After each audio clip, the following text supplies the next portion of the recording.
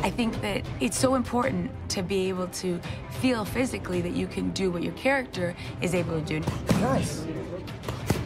Garona has lived in a world where she has to be tough to survive. She's a fierce, strong, warrior-like person. And so the physical preparation, it was very daunting. No, I can do this. No, I want to do this. Yeah. It was 2.5 hours of physical training, 6 days a week. Then we added 2 hours of stunt training, and that's when I learned swordplay, knives, sticks. We have a terrific stunt crew, but Paula has been willing to just sort of throw herself into their care. So we've actually been able to do an awful lot of stuff in camera with Paula that normally you would be using stunt people to do. So she's been fantastic. It's like any kid's dream, right? It's able to do things like this.